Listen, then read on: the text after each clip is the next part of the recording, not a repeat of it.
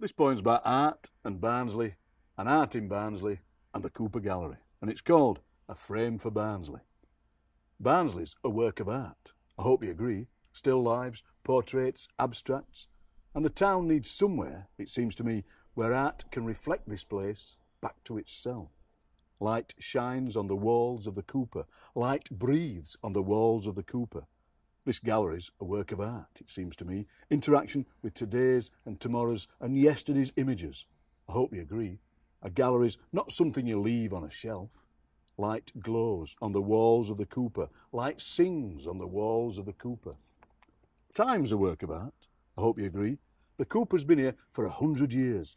An illuminated manuscript, it seems to me. A story we can tell for another 100 years of art. Light hangs on the walls of the Cooper. Light leaps from the walls of the Cooper.